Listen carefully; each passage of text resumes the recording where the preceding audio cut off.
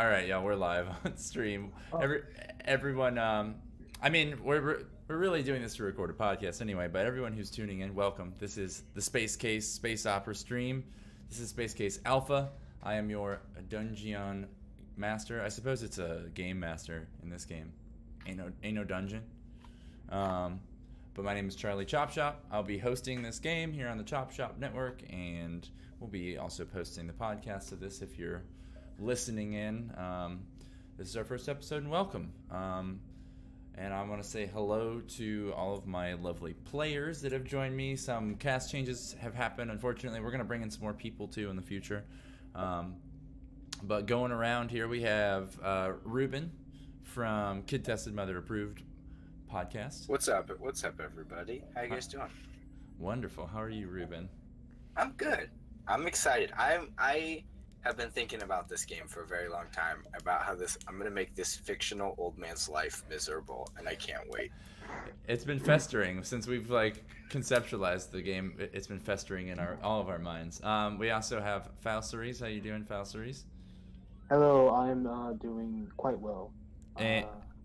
And are you excited for tonight's session, my friend? I am. I'm really digging the futurific sci-fi aspect of it and stuff. I just want to kill some ships in battle. Yes. In space. I do want to have some space battles very soon. And last and certainly least, we have professional troll, Easy Sailor. How are you doing, Easy? I'm doing pretty well. Good. Glad to have you, boy. And let's go around. Let's start off. This is kind of a session 0 and a session 1, all wrapped up together. Oops. So we're going to talk about our characters, how they may know each other, how they've come to be where they are for a little bit first, and then we are going to get into the gameplay and actually start it off. So who wants to tell us about their character a little bit to start off? I can go first. I can keep it. My guy's name is Guy Flannel. He is 90 years old, and he lives on Modesty, which is his whole thing is he's like a gas station attendant. He's like a space gas station attendant, essentially. But he's also a farmer. So he's just think of every a nice old man you've ever seen in any movie or just anything. That's him. He's just that sweet, nice old man. All his family is either left Modesty or is dead. His wife is dead. His kids have left. He doesn't keep in contact with them or anything. And one day he is starting to have these weird flashes to his memory where his memories are not the same as what they used to be. And it's less I can't remember my wife's face, and more he's remembering his wedding exactly, but the person that is his wife is not his wife, and locations are different on certain memories, and he's starting to question is it this implant from that allows him to control his drones, or do his wife and kids not even exist? Is he just some sort of robot? Does he have a drone implant yet? I don't think he has it yet, right? Oh, okay, so we talked about that. I wasn't sure if he had it yet or not. No, yeah, it's actually an extremely expensive piece of equipment that you'll have to pay to get implanted. But maybe, yeah, I would say it'd probably be something else if he's questioning it thus far. But still, good, I love it. And I'm glad you reminded me of that because I had kind of forgotten that you had been having those memory flashes. I like that. And I also like the idea maybe he's getting some flashes of memories that he feels aren't even his. Yeah, he remembers a vacation with a family that is not his family. The person he remembers is not him. Cool. I'm down with just, it's almost his memories are somebody's channel surfing. Oh, I like that. That's a good way to describe it. All right, great. We'll come back to Guy in a minute, to Guy, and talk about how you got onto the spaceship Nightingale. But for now, let's jump to the next person, someone else. I'll go then. So I'm playing Hikari Jinsoku. He's a recent graduate of Ichiko City's pilot school. he was recruited to the school by being very good at virtual reality video games, and And yeah, he was an esports player that was recruited by the school, and he just recently graduated. awesome. And yeah, he's like the top of his piloting class. He was so good at esports, they had to make him a pilot. Yeah, yeah. What's that? What's that video game?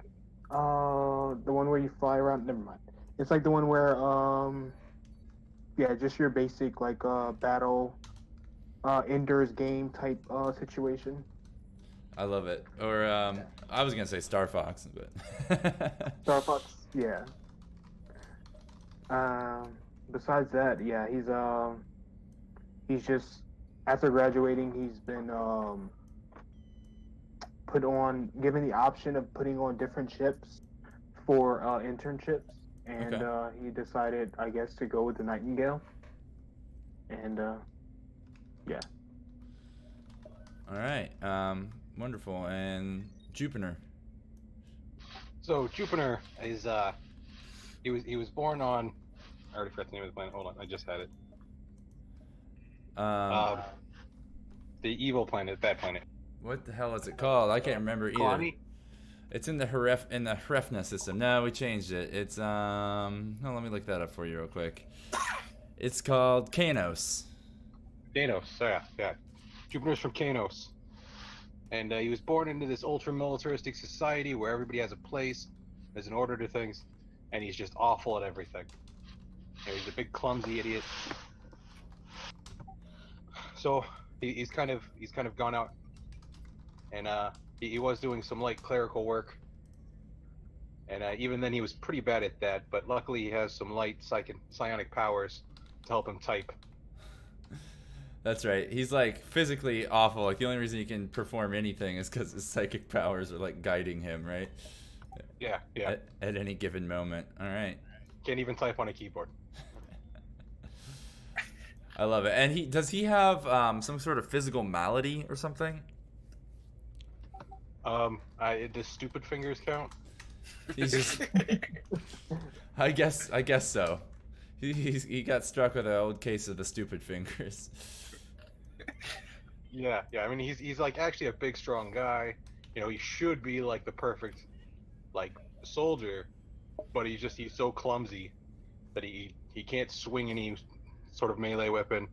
You know, he can't aim correctly. He can't even type. He can only type because of the powers. Awesome. So those are our 3 cast members. Now let's talk about how each of you ended up being on the Nightingale, which is this huge kind of transport cargo ship. And actually, I can tell you a little bit more about the Nightingale first. Let's see. Where you at, Nightingale?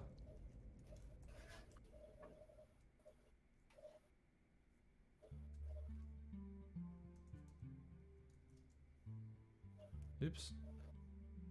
Sorry, I'm just searching my notes here. Here we go. So the Cervantes Corporation owns this ship. It is a very large industrial corporation that you are all probably aware of through your various dealings. Cervantes is known for mining, asteroid mining specifically, fuel mining, cargo transport, and a few other things besides that, but mostly industrial applications. Like they do some manufacturing and things like that as well. But they own this gigantic, it's a B-class cargo frigate, quite large. It's mainly a cargo vessel, although it has some transport cabins, and they will sell extra space as transport as they kind of make this regular route kind of around what's called the Altura Loop. They will kind of rent out space, you know, in their cabins for travelers and so forth. The crew is minimum of 10, maximum of 80 people. It's probably at about a little over half capacity right now. Crew-wise, it's probably crewed by about 40 people or so, maybe 44. Passengers' quarters hold up to 40 people as well. There are 8 luxury cabins, one of which the captain stays in. The other 7 are able to be rented out for a much heftier price. They're a lot nicer, more like a hotel, whereas y'all's is more like a hostel, kind of, where you're staying.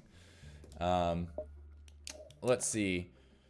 So the ship route, I'll flip you all over to the map here real fast. So the kind of southwest corner, oh, you're already on the map. The southwest corner of the system here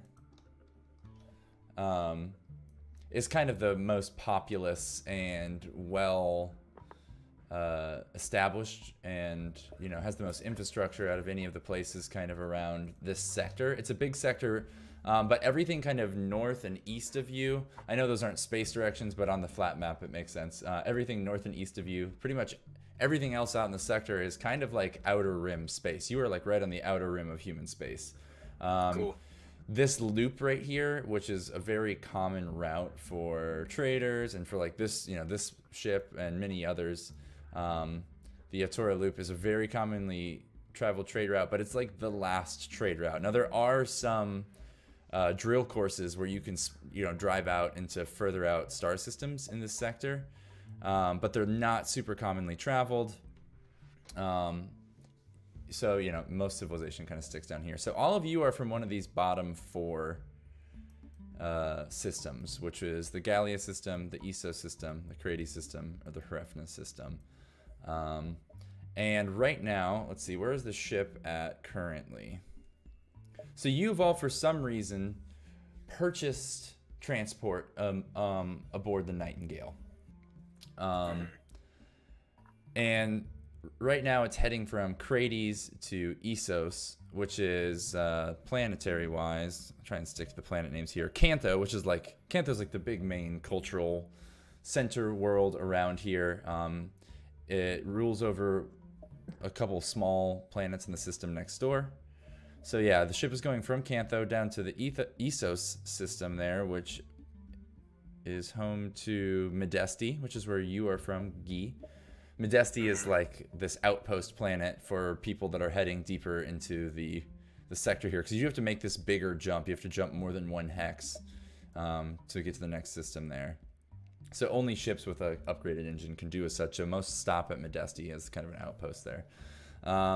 What else is in Essos, the next door neighbor system? I believe it doesn't really matter. There's one other planet in Essos, but it's not really settled by modern technology. There's probably life there, or there is life there, but it's primitive life, so most people skip that kind of small next door neighbor planet. But I believe you all are traveling from Cantho to Medesti. That's your current trip, cool. and then further into the sector as well.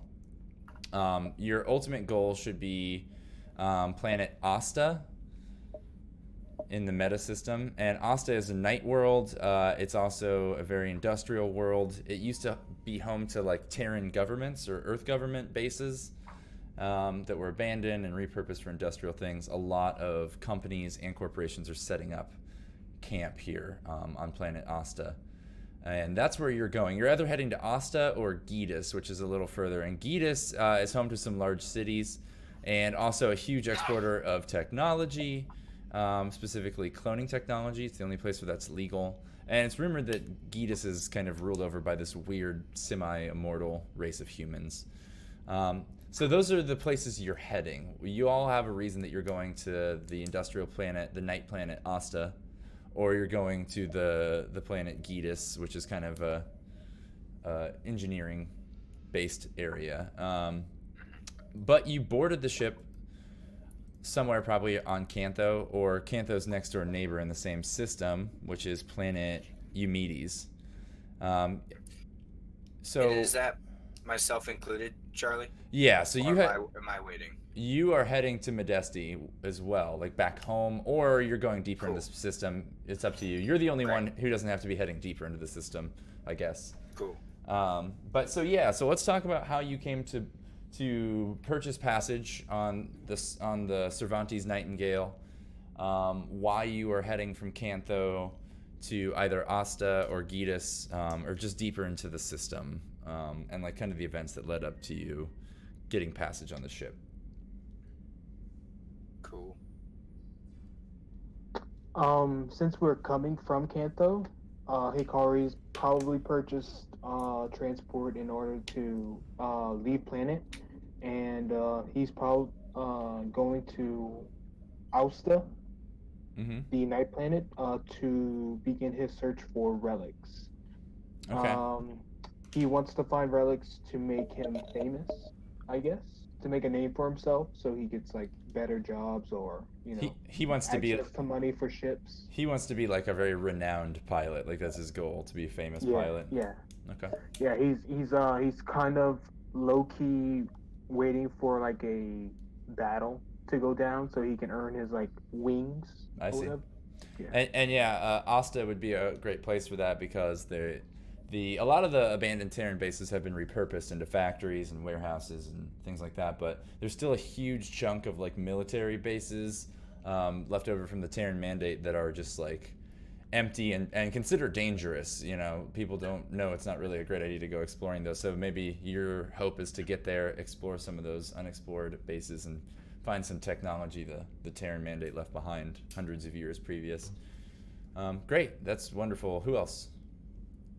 I know for me, my guy is he's just looking for answers, but he has no idea where to look. So he's just kind of along for the ride at this point. And especially too, with him being like a sweet, nice old man, he definitely like tries to become friends with a lot of like the employees on the ship because he like understands that, this isn't easy work and they're doing their best. Like he's just like a very understanding old man. So I like to think that they kind of all know him as almost like a regular. Okay, so maybe you've taken this ship back and forth a few times to Cantho. The people on the ship all like him, but they're all kind of like they feel bad for him because he just wants answers, but like he doesn't know how to do that, and nobody really knows how to help him. I feel like he's like a regular at a McDonald's, Yeah, and, yeah. Walmart greeter. Yeah. But that's kind of the thing. Like I like the idea of him almost being like a space Walmart greeter, where it's like he doesn't really work here, but like he's nice to everybody, and he almost acts like he works there. Like he like helps clean up, and they're like, no, guy, like this isn't like you're okay. Great. That's really good. So I'm gonna say maybe this time you were going to Cantho to try and talk to a representative from a well-known corporation called Codacorp. Cool, I'm into it. Possibly because Codacorp is known for producing a lot of virtual intelligence bots, like bots that are, hyper intelligent like humans, not quite on the level of AI where they're surpassing us.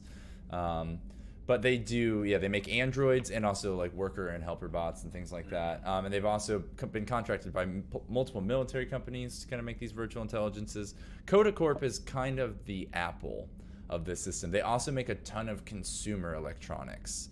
So like your mom's, kitchen bot like is a Codacorp kitchen bot or whatever it is. So maybe you went there to kind of try and get a meeting with these people and get some information about like memory cortexes and see if they could scan you or anything like that. And they just kind of are like you're like in like a corporate like high rise, like talking to a secretary on the first floor, and she's like, no, like I don't think we can, Yeah, and I like the idea too that he's wearing like overalls. Like he looks like the most like countryest of just like down home. Like he's got overalls, he's got like a white button up underneath. Well, so what's his background again? It's a worker, right?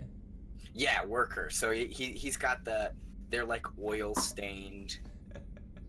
Yeah, and like he does hold a job, right? Or he recently got fired or something like that. Yes, so he was like the almost gas station attendant. So he has dealt with all sorts of people from all sorts. Like he doesn't really have a political affiliation because, well, he knows like, well, if these people are bad, then they're bad. Mm-hmm. But like his whole thing is like, look, people need gas. I help people. Like that's his whole thing is he just wants to help. If somebody needs help, he's gonna help them. So he's been just doing this kind of gas station attendant gig around kind of the spaceport, because Modesti's all just kind of one big spaceport, with a little town built into it. Cool. So maybe you do a little mechanic work on a ship here or there, and help people refuel and wash spaceships, sterilize any kind of shit that may have got on them in space, so on. And I think on this ship too, like I'm like helping, and it's like I'm like there might be like a new guy's like I don't know what to do, and I just kind of come over and like do the job. Cool. Like, don't worry, I got you. Nice. What is the name of the company on Modesty that you are employed by? Like it's like a space or a spaceport company, some sort of charter. Yeah. They maybe own a private landing pad that they. Yeah. So this is kind of what kind of freaks him out too. Is the company is called Oldmans, like Oldmens. Okay. And he kind of is starting to realize, like, now wait a minute, like, he's starting to be concerned if he's like his whole thing is like, is he just like a animatronic almost, where any of these Oldmans gas stations have a guy, have a guy model attendant. I love it. You should have just named it Alzheimer's Fuel. Oh no. But yeah, Oldman's Fuel Co. Is the company you've been working for there. And you've probably been there like a long time. Like at this point with your memory thing, you're like kind of not sure how long you've been working there, maybe. Yeah. All right, great. Jupiter, how did you come to be on the Cervantes Nightingale? Well, I was kind of awful at everything on my planet, Kanos. So they kind of didn't want me around anymore. They kind of gave me a small chunk of money and said, "Here, get on this ship when it goes by, and go find your own way somewhere else." Now, here's what I want to know. So normally, no one is that friendly. I mean, people are that friendly, but it had to be like someone cared about you for some reason to help you get off the planet. Normally, if you try and abandon your post or you're not fit to do your job, a lot of times they'll just extract your brain and use it for some technology, or just kill you and burn you for fuel. Well, they checked my brain and they didn't want it. I see. Okay. Kind of got a couple screws loose. So why didn't they burn you for fuel? Someone somewhere on this planet had to have a soft spot for you and help you get out of there, I feel like. Or like at least forge some paperwork for you or something. I don't know. Yeah, I have an uncle, or Jupiter has an uncle. Yeah. And that uncle was the only reason it ended up in the dead baby pile at birth. Okay. So maybe it's probably something along those lines. Maybe the uncle was a proper hero or proper warrior and was kind of well respected too. What was his name? Yeah, I wasn't very good in school, so I didn't pay attention. Uncle what? No, I was making a Superman joke. Oh, what's your uncle? What'd you say? I said Jor-El. Oh yeah, Jor-El. Yeah. No. What's your uncle's name?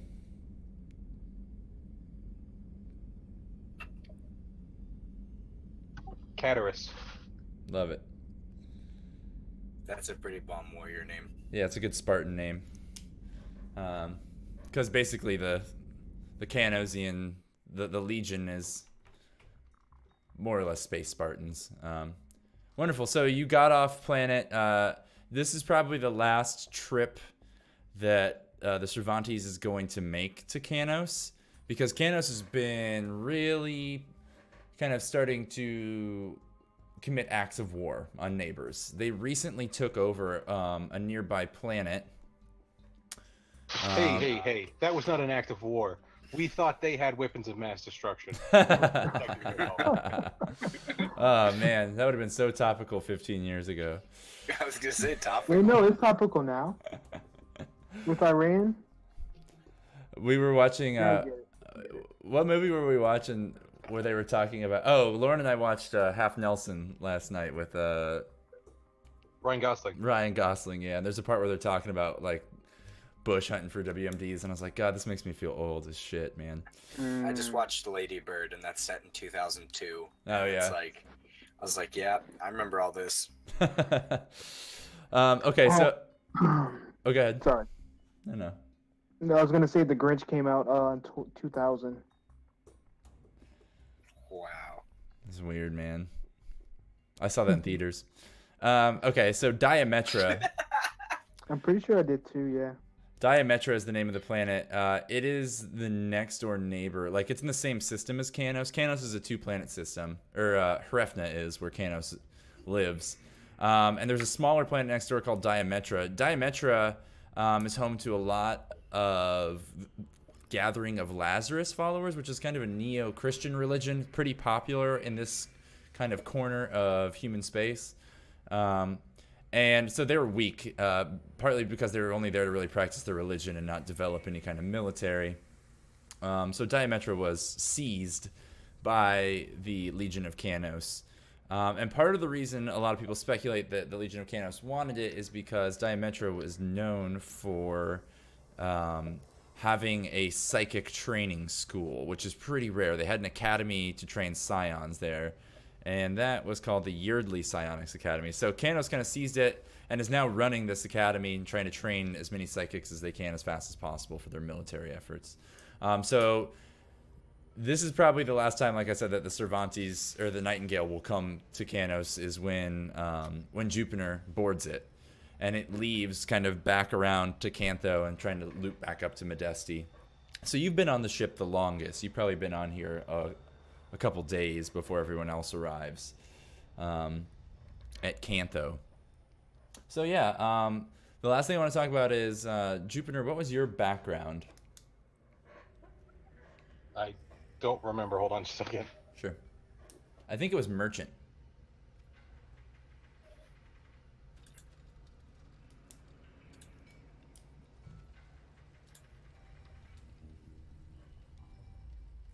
Yeah, maybe. I think it was. Okay.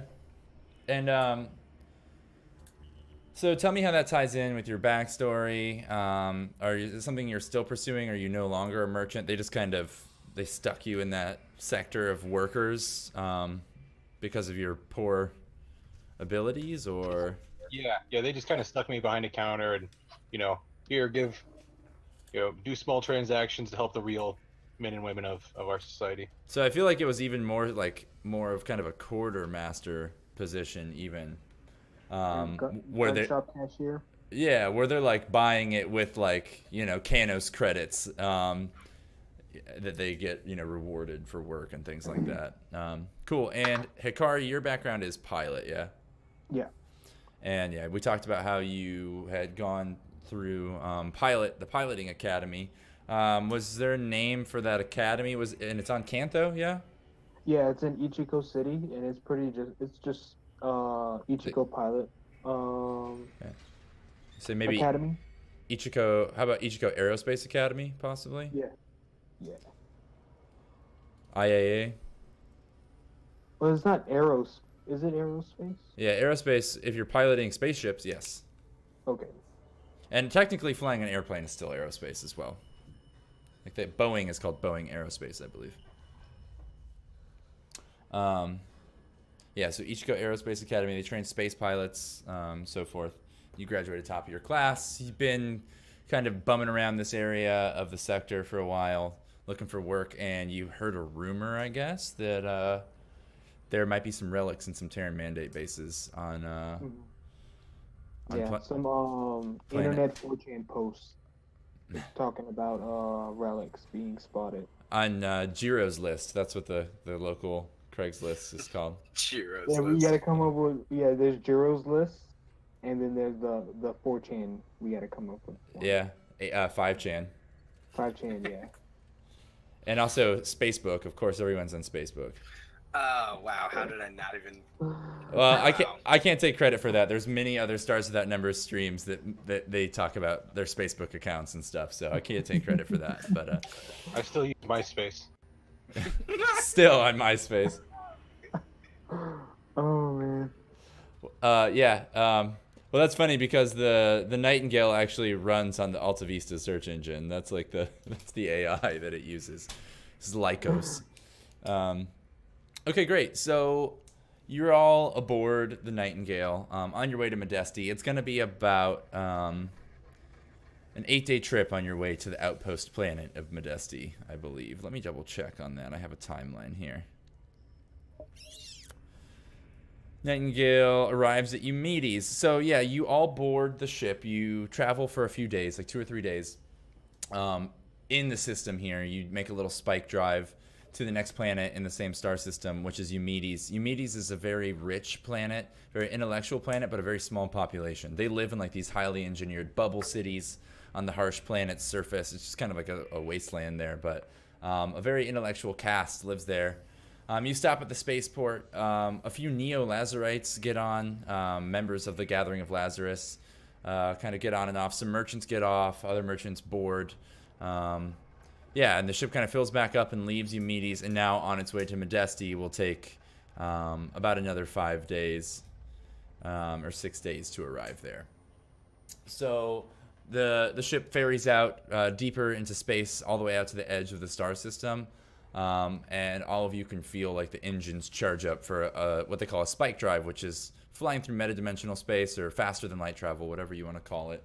And the ship bursts into this metadimensional space. You see stars just like tear past the windows of the ship until there's nothing but streaks and just like lightning static outside the ship that you can see. And the things kind of calm back down. You can just kind of hear the buzzing of the engines.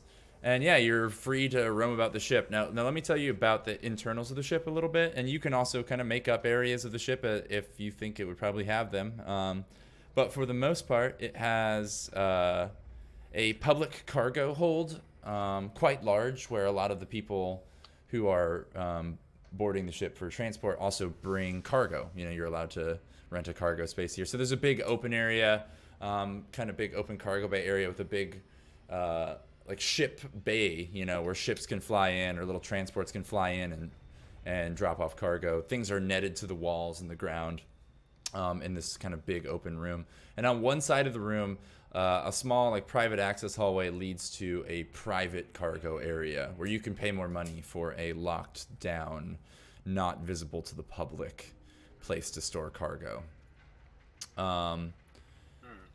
There's also a mess hall or like a cafeteria. They have cafeteria workers. There's food available for you to purchase, although it's garbage.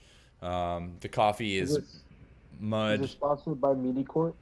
And they do have a Meaty Mike's vending machine in one corner. So it's just full of meat suppers and Keller Super Drink, which is like the Coca-Cola of this universe. But yeah, the actual food on the spaceship is like compressed beans from a can that are like barely heated up with like added protein preservatives and stuff. So it's kind of a fully rounded meal and just like this bean slop that they throw on a tray for you. There's also a few other common areas, as you can imagine, like a small lounge area. They do have a small bar there. It's mostly just beer and like, you know, mixed cocktails in plastic cups. And that kind of thing, like a couple reading rooms, maybe a little gym area, that kind of thing. So you all take about 8 days of space travel on this ship so far. Tell me what your characters are doing. Do you run into each other or notice each other or kind of make friends at all? And after you give a little background on this, I'll tell you about a few of the NPCs you maybe have also met on the ship. But feel free to make up other NPCs that you think you have thought of. This game, unlike D&D, is very much about you all being able to say, I know a person here, this is their name, and then me working that kind of thing into the game. So yeah. I'd like to know if you all meet up with each other or chat at any point or have any interesting goings on while you're exploring the ship. You mentioned a reading room, and I like to think that Guy is kind of sitting there reading children's books to like a bunch of like, if there's like younger travelers, but then like Jupiter might also be there. Like sitting around with like a bunch of 10-year-olds that are like special needs class. Like I'm like, oh yeah, look, the funny butterfly or whatever, and Jupiter's like also let's like in it. I imagine there's not a ton of kids on the ship, but there's like 3 or 4, and yeah, they like take to you immediately because you're like this fun grandpa. Yeah. And you're like, you kids want to read a storybook? And you read them like the fuzzy asteroid worm or you know whatever space kids book they have. Yeah. Jupiter, why are you there? Can you confirm this? I might have walked by and stopped and stared for a few minutes, but, you know, just because I can't turn pages in a regular book without ripping it in half myself.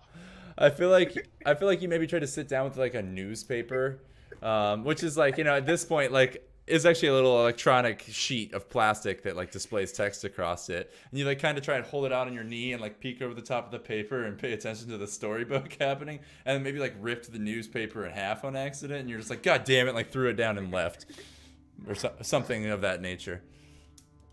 Yeah, I definitely broke a few of their e-readers. Beautiful. I'm also wearing a dirty shirt because in the process of getting my bean dinner on 3 separate occasions, I tripped and fell and covered myself with beans. Oh man, the crew, like the few custodians that are on the ship, like are all like, oh, it's the fucking bean guy. They call you the Bean Brute. It's actually become a nickname amongst the crew now for you. Oh, the Bean Brute. That's so good.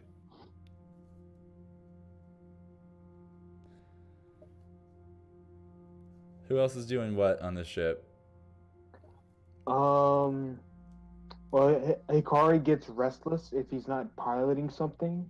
So on the like 5 to 8 days that we're in space, he's pretty much just at the gym practicing with his stun nunchucks Nice. and going around and asking people if they want to play chess or something or play some video games. Okay. So, I'd like to think that maybe you approach, after a lot of people say no to chess, you approach As they usually do, yeah. You approach Guy because you're like, oh, this is an old man. Like he's got to enjoy sitting in a park and playing some space chess from time to time. And so yeah, Hikari comes up to you, Guy, and proposes a game of chess. What do you say to him? Oh, yeah, so Guy absolutely is into this, but he has never played a game of chess in his life. But he's like, of course, you want to spend time with me? Like, he loves the idea that someone approached him, and that, like, he just likes when people talk to him because he just feels kind of so alone with his family being gone. So he absolutely is, like, 100% into space chess, but he needs, like, the rules explained to him. Okay, yeah. Hikari will be very, yeah. He'll teach you the in and outs, different strategies to use, the rules, all that sort of stuff. He just likes someone to play with because not a lot of people enjoy the intricacies of chess. Everybody's more of like a fast-paced checkers kind of person. he likes the grand strategy of it all. But yeah, besides that, it's cards and video games. All right. And Jupiter, what about you? Do you have any interesting altercations? What are you doing on the ship as you kind of pass these 4 or 5 days, five or 6 days of travel? Well, I was just thinking about it, and if Hikari's in the gym, practicing with his nunchucks, I might actually stop in there and give him a few pointers because I am, I do come from like a heavily trained militaristic society. The knowledge is there. It's just this giant bean-covered, guy with a dull look on his face giving the pointers to Hikari. Sure. So tell me this: what's your intelligence score? Not your modifier, but your actual score.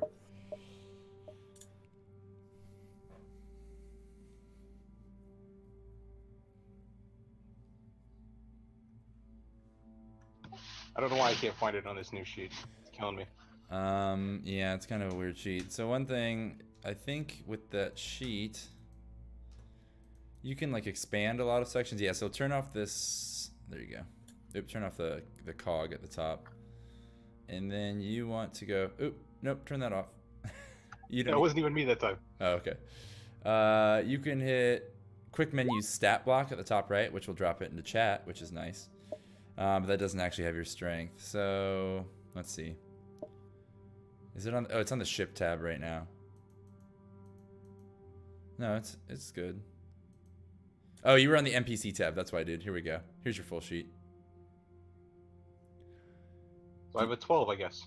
So yeah, you're pretty smart. You're fairly intelligent. So yeah, so you come and start explaining this stuff to Hikari, and Hikari, I think, I don't know, how do you respond to that at first when he comes up and starts giving you pointers? I kind of take it in stride. He's always willing to learn from people. And I'm like, I know that given his background, he does have like experience with everything, but yeah, he takes it in stride. Cool. Kind I, of I like to think at like very first glance, you're kind of maybe like, who's this fucking giant clumsy bastard? And then he gives Yeah. you like a pointer and you try it like mid combo and you're like, hey, that actually worked. And you maybe ask him like, how do you know that? And then he explains to you like, oh, like I'm leaving. Yeah. Question: Yeah. Are there what's that room in X-Men where it's like, or in Star Trek where it's all holograms? Do we have The that? holodeck? Yeah, do we have a holodeck? Not quite. That's super expensive for this kind of transport ship to have. But there is extremely good virtual and augmented reality devices available. Beat Saber. Hikari loves Beat Saber. Loves it. So yeah, maybe you have like a small virtual reality mask that your compad can fit into, that allows you to play some games on and that kind of thing, or even do like pilot simulators in your spare time. You know, you can run that kind of thing. Yeah. Cool. Yeah, like after is it Guy? It's Is that how you Guy. pronounce it? Guy is cool. Okay, Guy. He goes, "Do you wanna spar with me?" I think Guy just kind of like chuckles and like looks at himself and then looks at Hikari, and then like at Oh this point. no! I'm sorry. I'm talking about Jupiter. My bad. Oh, I'm so no, sorry. you're guys That like, that I'm makes an a lot old more man. sense. Yeah. I just kicked this old man's ass. No, I'm just kidding. Yeah. Uh, Like, hey, what up? You want to fight? And I'm like, we just played checkers. and then he goes into like this old boxing stance. See here, young man.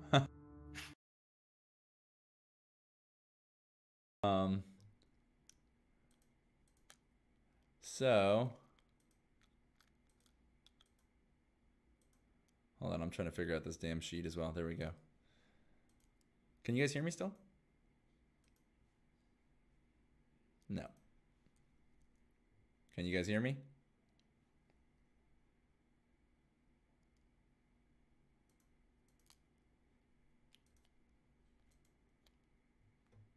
I jump back in, I think. There we go. Can you hear me now? Yeah. Good stuff. Sorry about that. Don't know what happened there. So yeah, let me see. Jupiter, I was noticing on your character sheet, your weapons may not have come over. That may be the one thing that seems like it didn't. I don't know. I can't get it to like expand. It seems like it's fucking broken.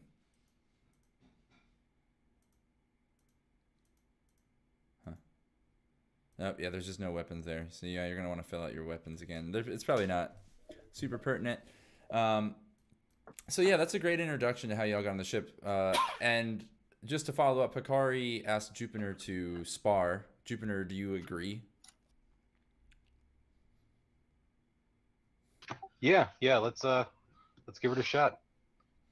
All right, so yeah, you guys you make with the sparring, and you kind of start to bond a little bit, and he maybe teaches you a few things about how to be more steady, and you teach it you teach him kind of some theory about how to do things a little better, and yeah, you guys start to kind of form a friendship maybe a little bit.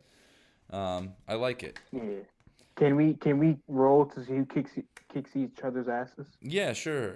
You could just make an opposed exert check, probably. Or, you know what? Why don't you use one combat skill, punch or stab? Okay. How do we get it to where we can select the skill again? So you have to click that little pen at the top right corner, the pencil. Oh, there we go. I'm in edit mode. Okay. How do we get it? You said punch or stab? Punch or stab skills, yeah. Okay.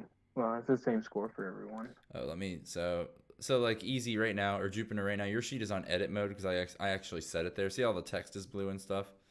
Yeah. If you hit the little the pencil icon at the top right, it'll turn off edit mode and it'll make everything clickable. Hikari got a 3. And a cool thing too is you have those quick menus at the top right, so you can always hit like skills, and then that's all clickable in chat, which is nice as well. So Jupiter. Jupiter sucked the crap out of him. Yeah, so like I feel like Hikari's like bobbing and weaving, dodging all over, and Jupiter misses a few times, and then like the third swing, Jupiter just like boom, like one clumsy, like straightforward jab happens to just catch you, like his pinky knuckle right on your cheek, and it just drops you. And I think maybe Jupiter didn't really mean to hit you so hard. He just meant to like spar, tap you. But yeah, that was the thing. I'm just standing there, like kind of letting you do your thing, and I'm just kind of swinging my arms around every once in a while. You got some good blows, and it just turns out I'm kind of a giant like wall. Yeah, I guess that's why I should stick to piloting instead of fighting. But thanks again, man. I'm gonna go ice my knuckles. Okay, bye. And Hikari slinks away back to his cabin for a few minutes. Yeah, tail between my legs, but it was a learning experience. All right, great. So this is a good time to take our first little 3 to 5 minute break. And as soon as we come back, I'll tell you a bit about a few of the groups of NPCs and other people that you have seen about the ship that may catch your interest. And then the last thing we're going to talk about for before we really start pushing the story forward is we're going to set some goals for your characters. So the way that XP works in this game is a very cool goal-based system rather than oh, you killed 5 monsters, you level up. It's I'm going to set one mission for you from the get-go. You will get XP when you finish that mission, but also you can set up to 2 personal goals that we discuss and decide on as a game master and player. And if you achieve one of those goals or reach one of them, you also get XP for that. So it's cool. You kind of choose what you get XP for, which I really like about this game. So cool. Yeah, we're going to take a quick break. We'll be right back. Talk about the other NPCs that are aboard the cargo ship Nightingale and also about what your character's personal goals might be. Fuck yeah.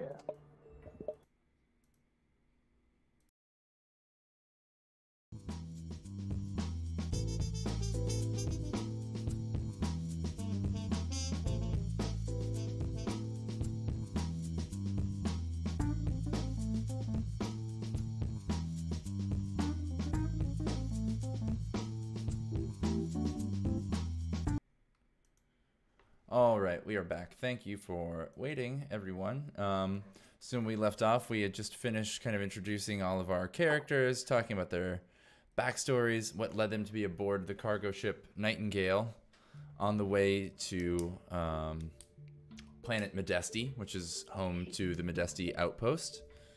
Yeah, so you are all aboard the ship. You stopped at one planet where people got on and off this big cargo ship. Cargo was, loaded on with these big kind of space freighter, grav freighter kind of shuttles. And you took off again, drove up made a spike drive into metaspace, and now you are in metadimensional travel on your way to the next star system, which is Modesti. And it takes about a week, usually. I think 6 days, actually.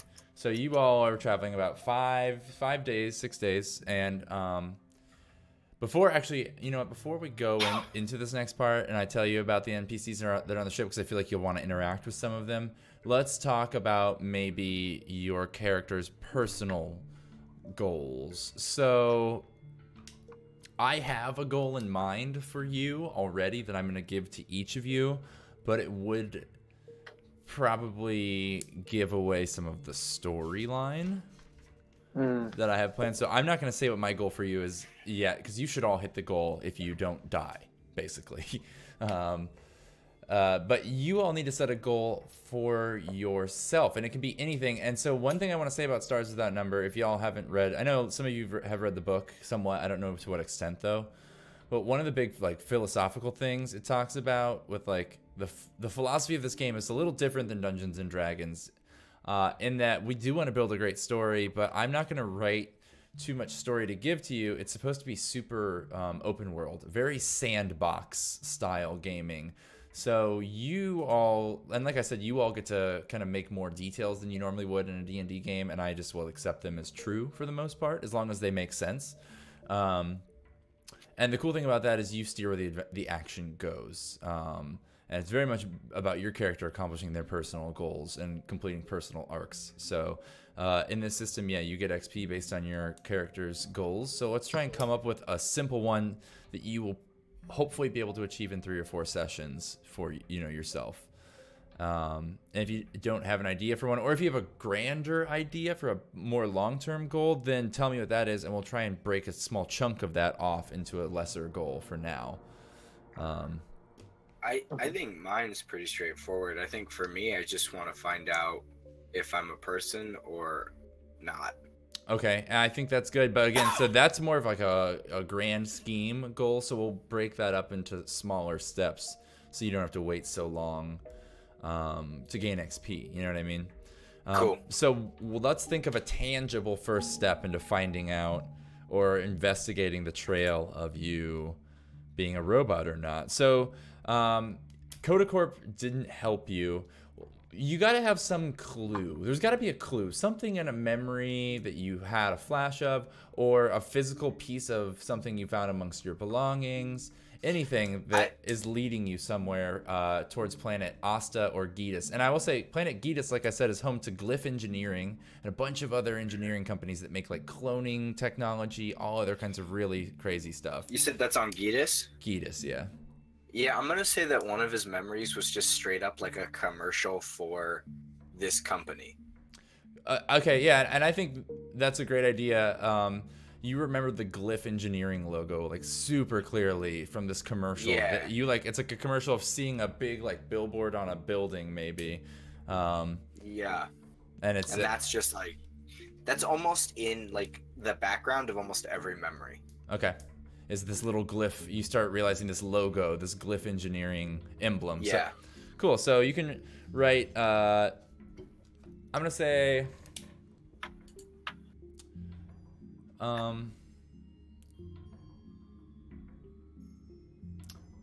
let's see, maybe just for the goal, it's reach the Glyph Engineering company, or, yeah, I'm gonna say, I don't know. Well, let's start with this. Roll a no check for me. I want to see how much you know about Glyph Engineering outside of your memories. Cool, and I apologize. I have no idea how to do that. So you just go into your character sheet, and so first of all those little sections of your sheet are collapsible. If you haven't noticed that. Cool. To get them out of the way, if they're. So where is? Oh no, perfect. Skills. Oh boy. Yeah.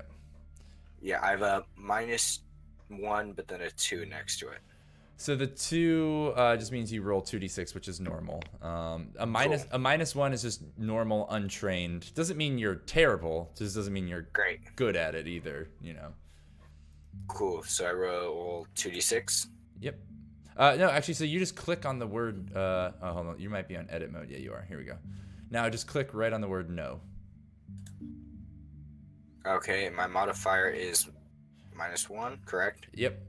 Well, so you don't have to type. If it asks you for another modifier, you don't have to type anything in unless I tell you to. No. That's like a conditional. So it subtracted an extra -1. So you actually got a 6. Cool. And usually a 7 is baseline for success. So a 6 is not terrible. You're close to succeeding. So I will say it's a logo you have seen a few times in your life around the spaceports, but it's not a company you know a ton about. I would think, in fact, if any time you had seen Glyph Engineering logos, it was probably on cargo or like kind of just nondescript objects like that. Like it wasn't like a spaceship model. You could be like, oh, that's a Glyph Engineering ship or anything like that, you know. But you've seen the logo in not only your memories but also your real life, so you know the company probably still exists somewhere. And cool. I'm gonna say that the cargo you saw it on, you knew was going on a ship headed for Getus. So that's maybe your next goal. Cool, works for me. So I'm actually gonna say, how about just reach planet Getus in search of knowledge about yourself. As soon as you touch down on Getus, that's gonna be your first goal met. Cool. That makes it nice and quantifiable. Wonderful. And that's spelled Gydis. All right, I will add that to my goals there. You said Gydys? DIS, and it is in the, I believe it's in the, let me check the system that it resides in. Getus. In the... Shit, I don't have it written here. Hold on. I don't have my sectors without numbers open, which is like the number one thing I should have open. Let me open that up real quick.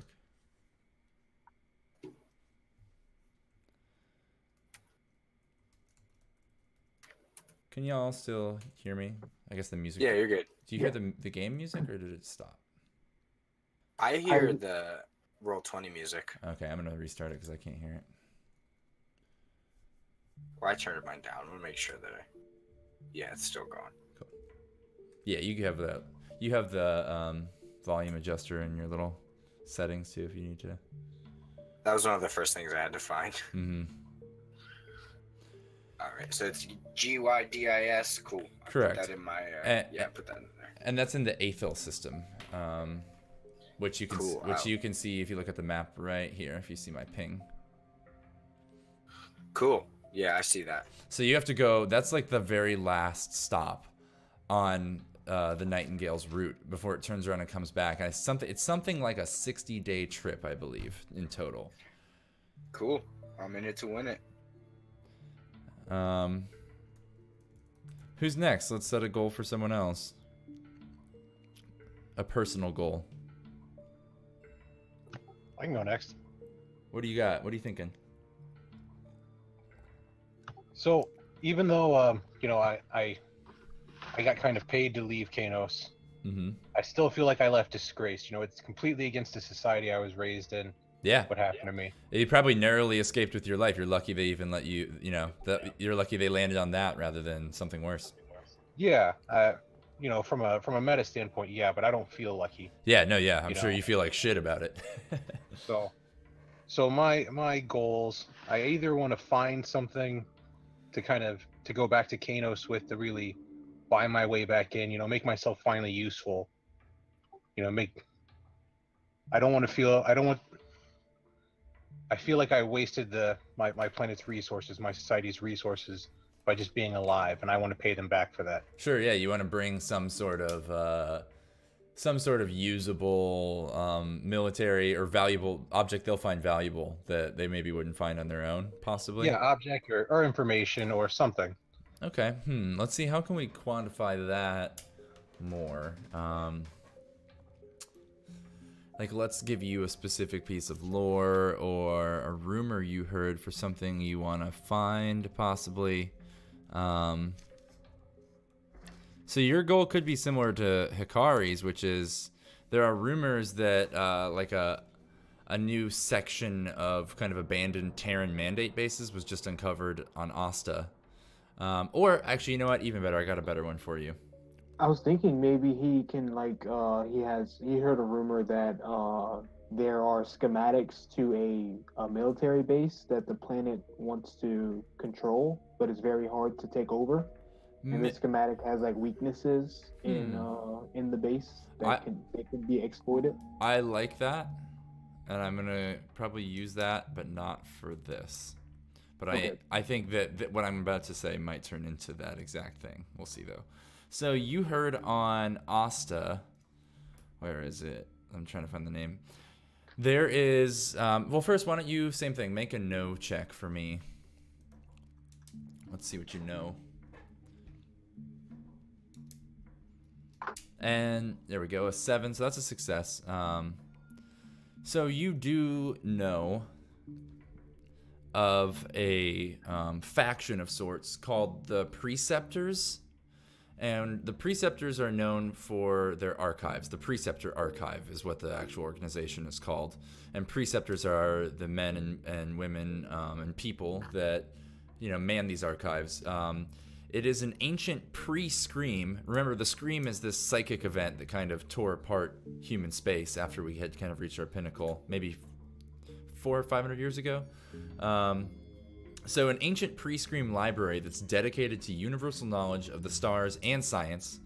And there were a few around, or maybe there's one on Cantho that's kind of small that you had heard of. But you had heard a rumor, and you can decide how or where you heard the rumor, that a new Preceptor archive was being built on Asta by kind of a ambitious Preceptor. and he's kind of claimed a piece of land there and is trying to build this new library. So you're hoping maybe if you go there, you can uncover some ancient knowledge, or at least some maps or something that will lead you to some powerful technology or ancient knowledge, etc. Yeah, sounds good. So yeah, yours will be reach the Preceptor Archive on planet Asta, which is ASTA. And if you're looking at the map in Roll20, Asta is in the meta system right here. Cool. And so here's another thing. How many goal slots do you have on your character sheet? There is a maximum number you can have at a time.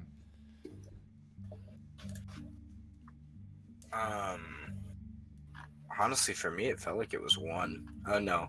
Should be 3 or 4, I think. Yeah, I'm just consistently clicking add. Okay, so you can keep adding more. Yeah. Let's put the limit at 4, so you can have 3 personal quests plus 1 quest that I'll probably give you.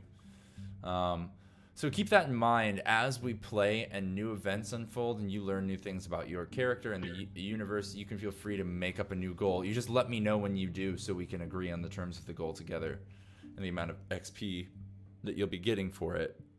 Sorry, I didn't mean to do that. That's okay. So keep that in mind as we go. Try and think of new goals and character motivations. Cool. Because that's how it helps me steer the game towards the stuff you all want to explore, you know? All right, and that leaves us with Hikari. We need to set a goal for Hikari. So yours might be what you were talking about. And it could also be linked to the Preceptor Archive, possibly. You could have heard that maybe they have schematics from these old Terran Mandate bases around the entire sector. And a lot of times they outline the defenses and things like that and where any kind of reliquarium... I don't know what the word. Any relic-like technologies might reside inside those bases. Okay, so I have 2 goals. One is to find a relic or information leading to a relic. Okay. And the other is to simply win space battle. To win one space battle to earn your wings? Yeah, because you have to go through the harrowing aspects of battle in order to like be recognized as like a warrior in certain clans in Ichiko City. Sure, and well, I mean, yeah, you're trying to be this hotshot pilot and you graduated flight school, but you never actually been in a battle. You only done it on a computer, you know, so. Yeah. It's time. I like that. That's a good goal. So your other one is going to be find a relic. Or information leading to a relic. Okay, I was going to say maybe yours should also just be reach. If you had heard a specific rumor about the Preceptor Archive, you could have the same goal, which is reach the Preceptor Archive. Do you want me to make a no check? Yeah, let's see if you know. I mean, you live in Ichiko, so I imagine you've probably heard of it just by way of being an Ichiko citizen. And a no 6s, yeah, I'm going to say that's good enough that... Wait, I can re-roll. Damn it. Yeah. I'm going to say with it's a 6 anyway. With a 6, I'm going to give you a positive and a negative. So yes, you have heard this rumor about this academy, or excuse me, this Preceptor Archive being built on Asta. However, you made an enemy in the process. Whoever you got this piece of information from, I don't know, it was like over a card game or something, and you were cheating, or you did something kind of untrustworthy to get the information, and the person found out, and then they probably were part of like a gang. I'll let you decide on that. Maybe I had to go in Ichiko City. There's a Yakuza like underground. Okay. That you go to, like it's like a shady, like a smuggling den, brothel type thing. You got to go in downtown. I'm fine with it just being the straight up Yakuza. I feel like they're one of the few families that could definitely survive all this space mess. So, yeah. So there's like a Neo Yakuza clan there, and yeah, maybe that's where you got the information from. But you ended up double crossing them or pissing them off, and basically that might be the reason you're kind of leaving the planet as well. We were probably playing a card game or a chess game, and I cheated the information. Like I was waging money or services, I guess, and he was waging information. And I cheated to get it, I guess, and he found out. Maybe one of their bots on the way out the door scanned your cred stick through your pocket and realized you didn't have the money you were betting with. I kind of like that. And they beat the shit out of you and threw you in the alley and said, if you don't get off planet, we're going to kill you. Sounds good to me. I like that. I'm into that. That's cool. Me too. I like that a lot. All right, great. So we have some goals set. Keep in mind, like, Ruben, your, or Guy, rather, your goal is a further planet away than everyone else's, so obviously would take longer to achieve. But like I said, just come up with a new one that is more closely achievable, you know, on the way. I mean, as things go on and as the story progresses, I bet I can find other things, and I can find, like... Yeah, definitely. You know what I mean? You'll have more immediate stuff come up, so... Like, I definitely can already see how I'm kind of gonna, like, take both of them under my wing. So I can definitely see a goal arising from that. All right, great. Okay, well, let's jump back into the story then. And so, yeah, you are aboard the Nightingale flying from Eumedes to Modesti on the 6-day journey through metaspace. The ship has kind of settled into its metaspace drill course, and the turbulence has died down, and you all, you know, have been lounging and just trying to pass the time, maybe get to know a few of the other people. Now, the other people you've noticed on the ship, there's a few that are there together. There's a small group of Lazarites, Neo-Lazarites, which you all recognize from their garb. They wear this kind of dirty, old-world robes. You know, they look like a monk of yesteryear and kind of plain... Oh, like dirty Hare Krishnas?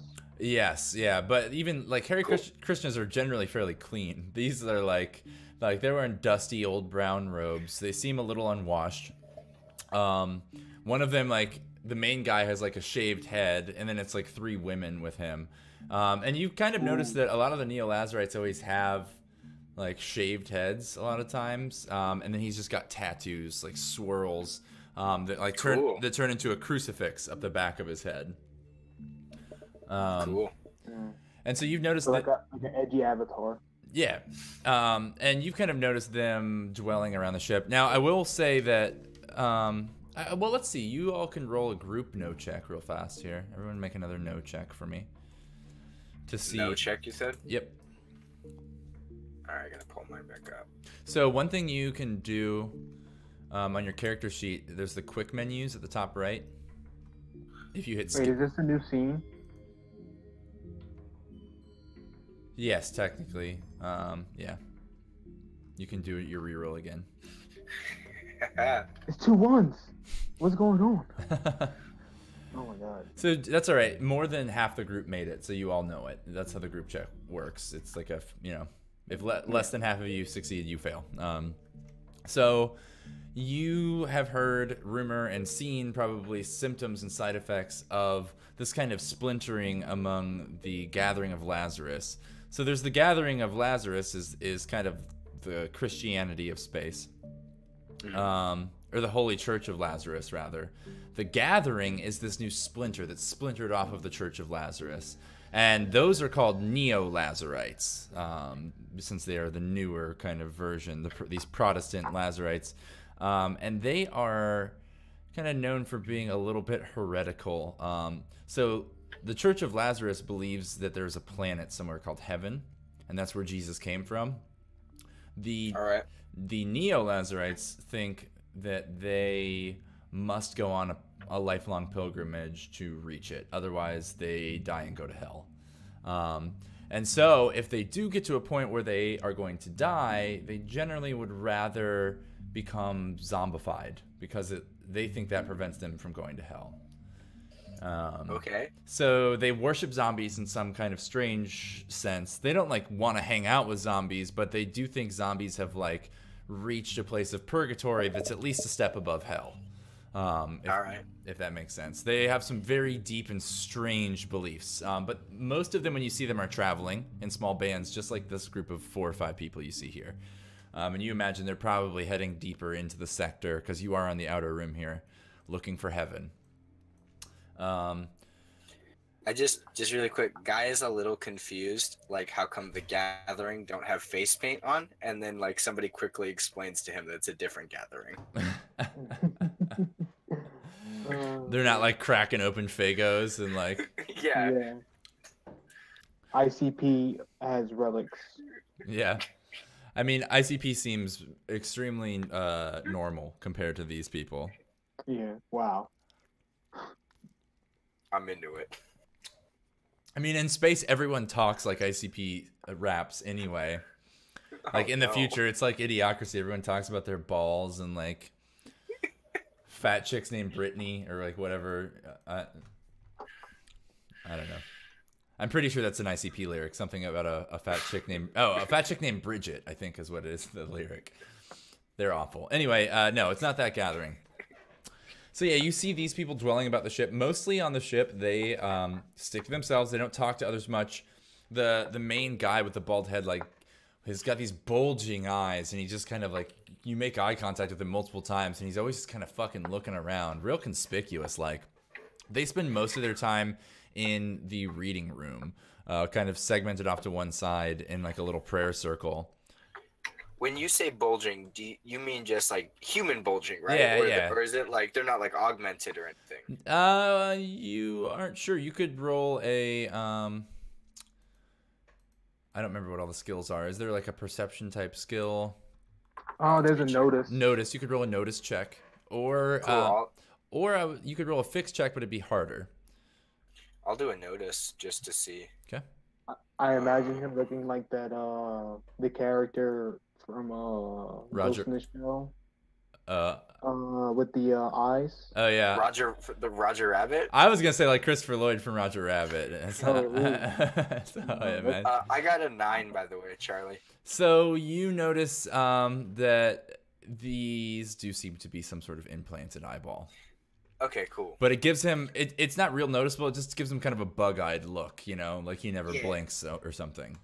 Well, and that was just my question is, would an average person notice this? And it looks like no. Probably not. But I noticed it. Mm-hmm. Okay, cool. But I noticed it. They as soon as you noticed the face paint wasn't there, then you became intrigued by what these folks were doing. And you started peering closer at him, kind of in the reading room, you know, and you noticed at one point, like, one of his eyes, like, twisted and adjusted like a lens, and then, like, opened back up, and you wondered if he maybe just took a picture or something. He's just zooming in on story time. Yeah, maybe he was like, oh, the rabbit says, and, like, like, zooms in on the book. Yeah, great. And so, also, among the ship, you have noticed the small group, I think, let me see how many, if I've written down here, how many there are.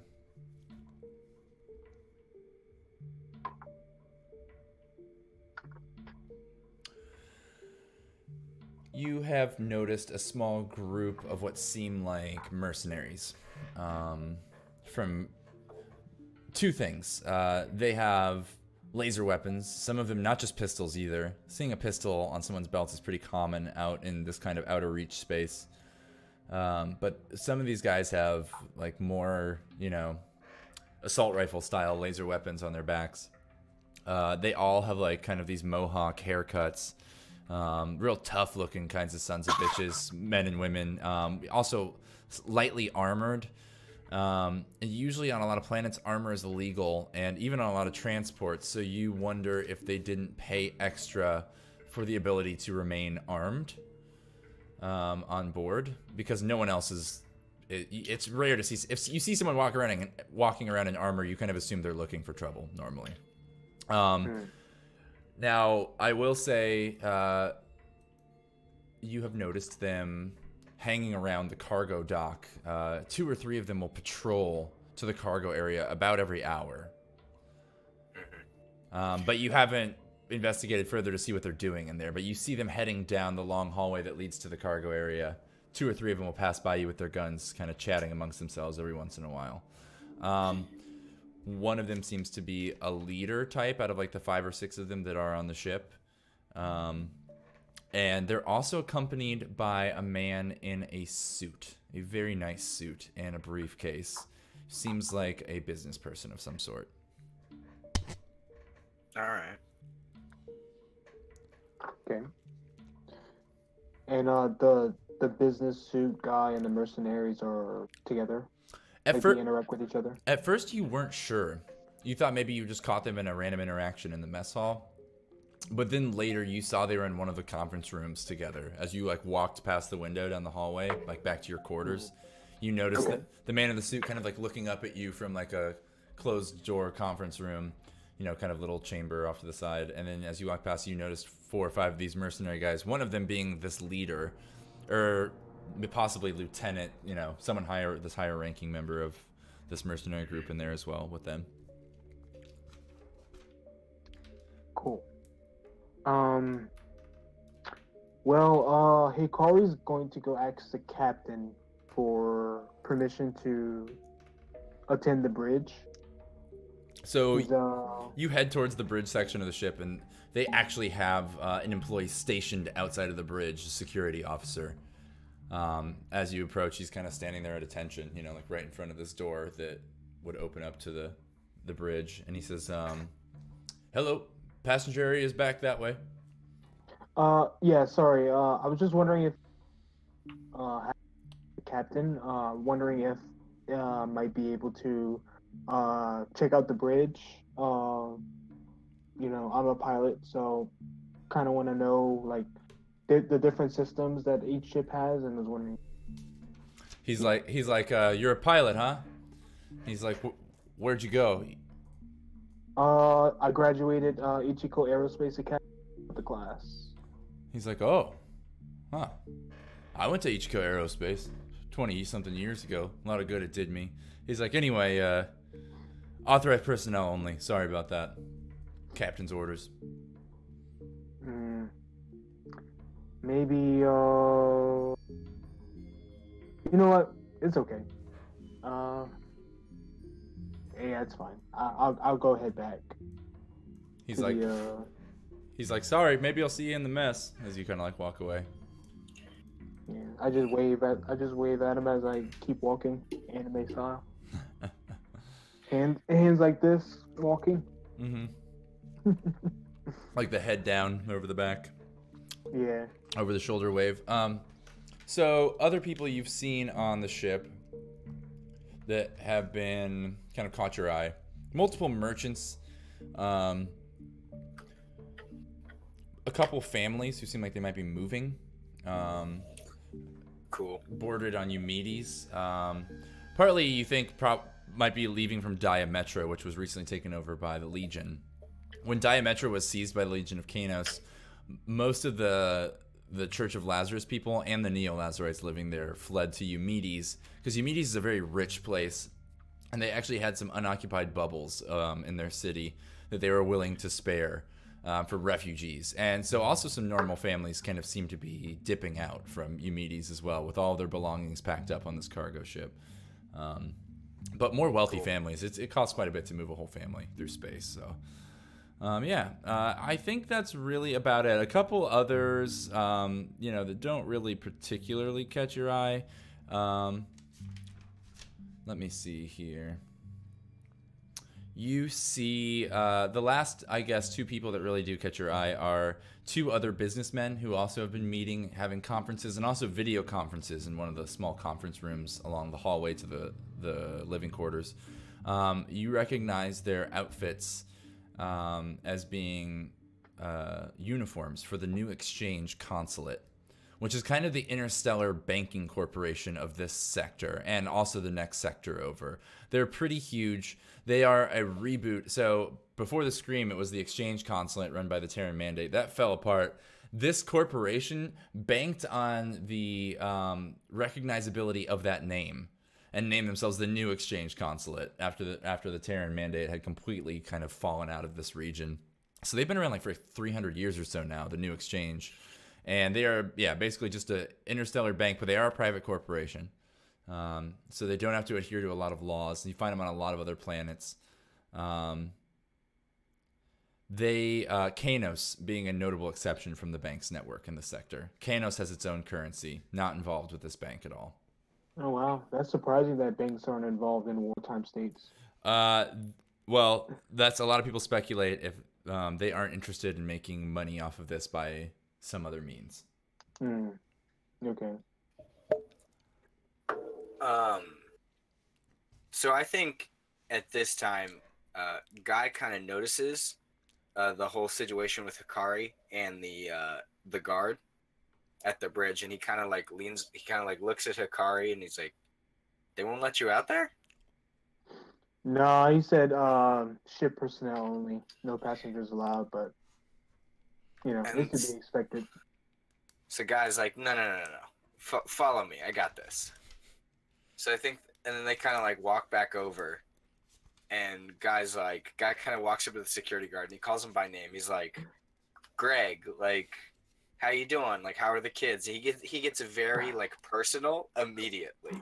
Okay. Not like attacking, but just like, how is your mom? I know she was like sick. Like he's very, and I feel like so he's just very like first name basis. Everything is cool with this guy, and he's like, hey, my buddy just wants to do a quick. He's really wants to be a pilot. Really, he's a pilot, but he really wants to just see how these big ships work.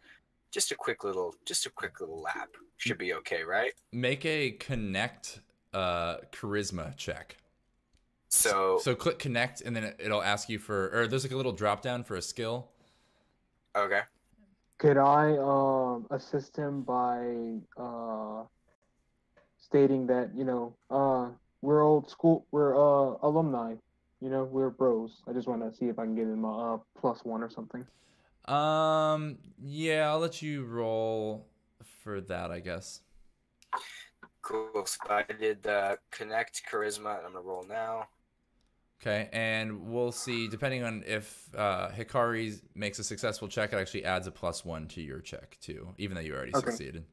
Cool. So you want to connect with charisma? Yep. Okay.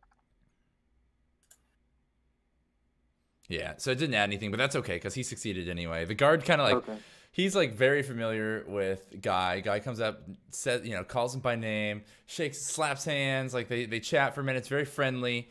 And then you kind of like try and chime in like, ha, I'm part of this. And he just like turns and looks at you like, what the fuck? And the guy's like, I got this, buddy. I got this. Like, you get the message pretty quick, Hikari. But the guard is kind of like, only for you guys. Like, yeah, he's like, you can go. He's like, say hi to Charisse for me when you go in there.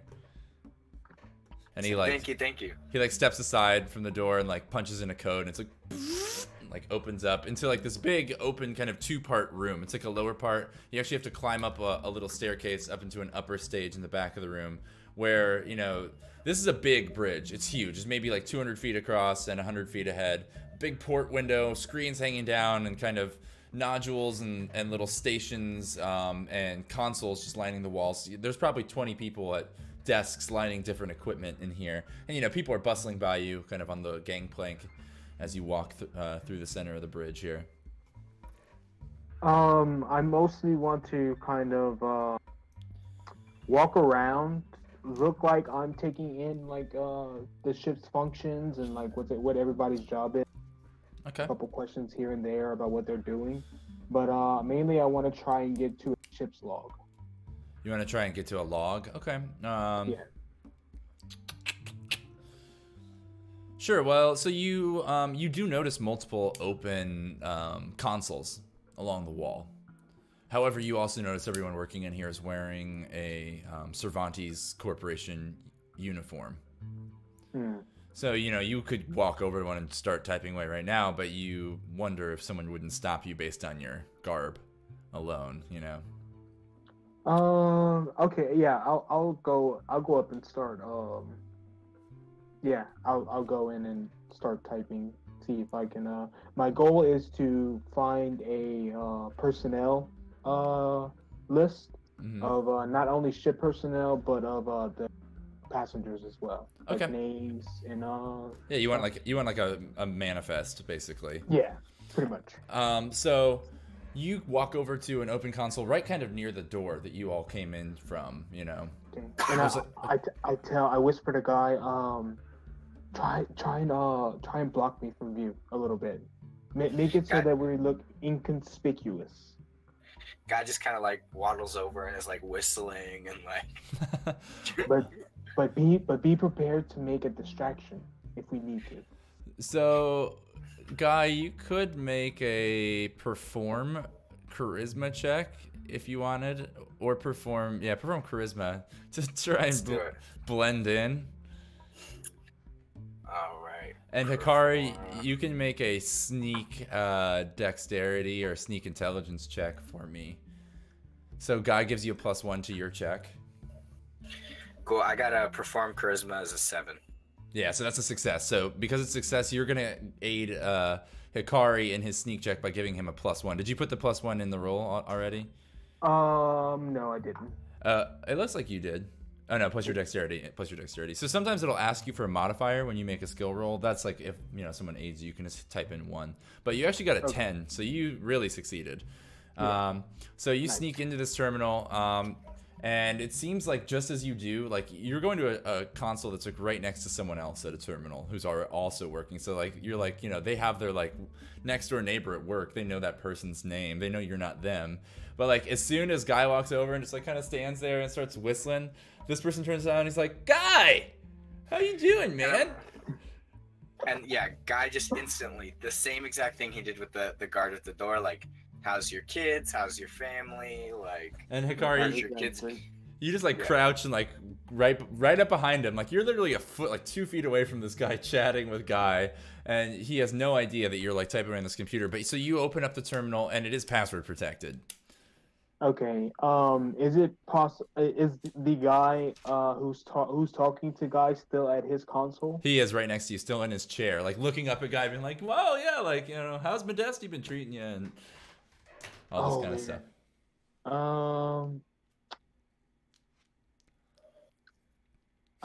Okay. I turn to Guy and I say, "Hey, Guy. You and your old friend look like you should need to catch up. How about you guys go get a coffee, and I'll meet you back at the reading room for a chess game." Yeah, and Guy kind of like winks at Hikari, and he's like, "Yeah, I got you." And he like is like, "Yeah, man, let's go get a coffee." And he kind of like motions to the other guy. All right. I think Hikari, I'm gonna make you do a check for that, possibly. Okay. My intention is for the guy to get up, and being so caught up in the moment of being with this friendly old man that he forgets to log out, and I can go to his console and use his not his password, but his login.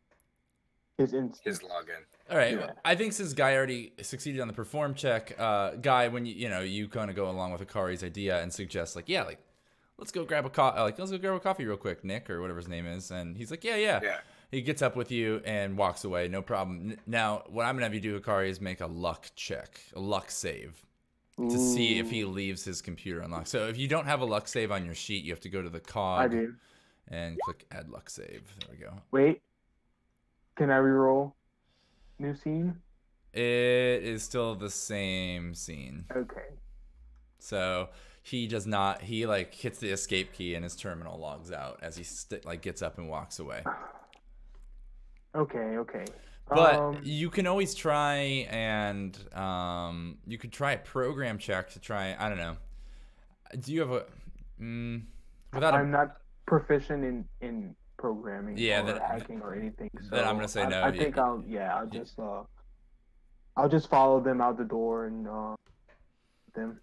All right. Then. But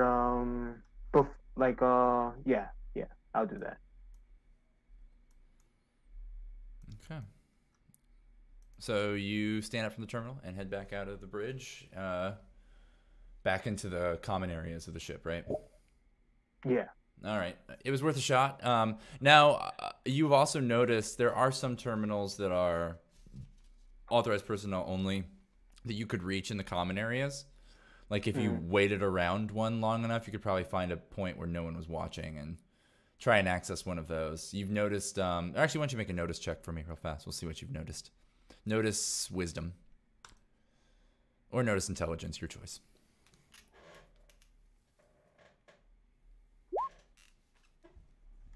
Eight. Yeah, so you've noticed ship employees like have a name tag chip on their shirt, and they slot this chip in the computer and it logs them in. That's what you've noticed in the common areas. You assume probably the computers in the bridge work the same as well. Yeah. I want to after we finish our coffee, I want to get Jupiter and Guy together, and we're gonna go to the gym and see if anybody's in there. Okay, so you could, like, come back to this common area. Jupiter, where do they find you? What are you doing in the ship? So while all that was happening, yeah, I've been in the mess hall. Oh no. Trying to get another tray of bean slop. Well, my shirt is completely soaked through with beans, so I'm trying to use the Meaty Mike spinning machine, Okay. and I feel like I broke it. Like, I cannot get it to work. It's just, yeah, it's not working for me. So you come in and you see you see Jupiter just like standing kind of bored or like apathetically in front of the Meaty Mike's machine, just like poking the buttons like over and over again, super hard, and then like just like standing there looking inside of the glass for a minute, like and then poking the buttons some more. Yeah, I'd like to think the buttons are broken, like Yeah. they're cracked. They're just like crushed into the machine, and you're still pressing on them. Can I just like kind of callously over his shoulder start pressing buttons to see if I can fix it, or if it's just like he doesn't know what he's doing or whatever? I mean, he knows. I think he knows what he's supposed to do. It's not a matter of intelligence, as it is a matter of just sheer clumsiness. Okay. But so yeah. I'm imagining. Sorry. No, you go ahead. I'm just imagining him as like a. He has like an aura of chaotic energy around him, where everything that whatever whatever bad happens will happen around him. Mm-hmm. Like the math around the universe is skewed to chaotic around him. So I was just wondering if it's like, is the machine messing up because of that, or is just Yeah. I think you reach around and punch a few buttons in the machine, and like a meat supper just like drops down into the slot immediately. You know, it's just that you have normal sized human fingers, which this machine was designed for. Okay, so he has like sausage hands. That's how I imagine it. I don't know. Do you have sausage hands, Jupiter? Yeah. I mean, like, everything about me is just kind of exaggeratedly, like, Plump, awkwardly shaped. Okay, you're just made of different shapes. Yeah. I am a rectangle with like an egg on top. It's like when you make a character creator and you just use the slides at every every direction. Yeah. Oh man. Yeah. I tell him, hey, get your food and follow us. I have something I want to talk to you guys about. All right. Who else is in the mess hall with us, Charlie? You tell me. Well, I mean, is there any like the mercenary people there? One or two of them, sure. Yeah. Now it's a pretty big cafeteria, you know. So they're like sitting on the other side on a table near the wall. Just two of them. Okay, all right. I was just curious who I'm gonna accidentally fall onto with my food. Oh, good lord. I also like to think too that like for most of the parts of the ship where a guy walks in, like all the workers kind of wave like Okay, guy. acknowledging. Yeah, like hey guy, like he's almost like a sad Norm from Cheers. Like it's like everyone knows him and he's very happy to be there, but it's like they all know that like his life is kind of watch. So Norm is sad. Yeah, I was like just like Norm, you know, people like you and they are your friend, but you're there for a sad reason, like yeah. Which is Norm was an alcoholic. Your reason is you don't know if you're a human or not. Oh my God. Is Guy that old man from Up? A little bit. We discussed that. He's like a nice version of that old man from Up. My God, He's gonna that's tie, so sad. gonna tie a bunch of spaceships to his house and fly away. I mean, he was a gas station attendant. He's probably just like scavenging rocket boosters like every day. Hey, Oh, man. I'm not gonna say I didn't think about it when we mentioned that I can control drones. Yeah, dude. Just have drones he's like- carry your house away. He's like if Dante got old from Clerks. I love it. Pretty much. Okay, so yeah, so do you all follow Hikari then as he comes and beckons you? Yeah, I give him like a quick like I'll be right back, and I'm assuming there's like a concierge, right? Like, because if there's like rooms and stuff. There are a few customer service employees. Yeah, one of them is probably the transportation liaison is their title, and they probably do have like a little help desk area that she sits at. That's like her office. Cool. So I imagine that I kind of walk up to her and I'm like, hey, like, and she's like, oh, hey, guy. And I kind of start to explain that, like, I make up some, like, my knees starting to give out. And I know that those special rooms are reserved for, like, the VIP, but they're a little bit closer to everything. And it's a little bit easier for me to stay in those kind of rooms than it would be, like, the regular rooms because they're maybe up, like, higher stairs or something. Okay, roll. Like, I think, yeah. Roll a talk check, or because you already kind of like know a lot of the people here, you could do a connect charisma or a talk charisma. Man, this Let old me man's charisma is fuck. Yeah, no, my charisma's off the chart. You said a talk charisma or a what? Or a connect charisma, your call. I'll do a talk charisma. Okay. So yeah, like you really play up the hurt knee to her. Yeah. And she's like, oh, guy, you poor thing. Your knees hurt? She's like, are you okay? I'll be like, yeah, you know, I'll make it. I just need a little bit of a closer room. She's like, I'll tell you what, guy. She's like, we really only have 2 of those suites full. I mean, the captain always takes one, but that fella in the suit, he's here with those kind of rough-looking guys. He has one of those rooms too, but the rest are open. So yeah, I don't see why not. You just have to be out of the room by the time we get to Modesty. Is that okay? Totally fine. She's like here, and she like slides a key card across the desk to you. And he winks at her like he's got that kind of old man charm. She's like, oh, guy, I hope your knee feels Yeah. better. She's like, you just let me know if there's anything else I can do for you. She's like, I'll have some of those sugar-free ice cream sandwiches sent up to your room tonight, like the ones you like. He's my like, oh, God. thank you so much. And she's like, and the prune juice as you walk away. And I'm like, I do like kind of like a fist bump, like, yeah, and I'm definitely like starting to like favor the knee, so it looks like I'm hobbling a bit. Got a little limp going. Yeah. Oh, And then man, I like meet these guys back at the gym, and I'm like, I have a more private place if we want one. And I kind of just hold up the key. Oh, that's perfect actually. Yeah. Let's go. All right, and I escort these guys to the like VIP suite that I just, old man conned my way into. That's the best part about being an old person. No one assumes you're doing anything bad ever. This is Yeah. great.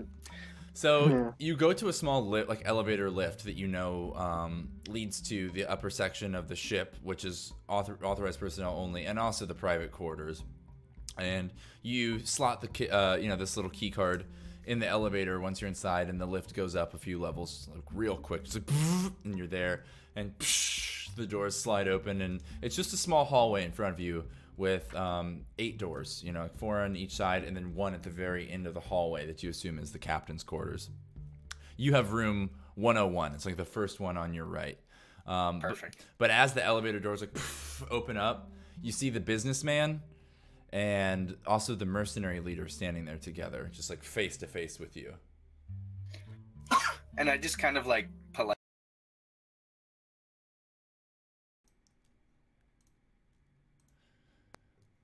Wait, say that again. Does Jupiter still have the beans? I mean, his shirt is covered, yeah. No, but No, I mean, like the meat meal. he had like a I'm pretty sure- tray. He had like a tray of food. You tell us, Jupiter. Yeah, I saw it. Oh God. No, this is great.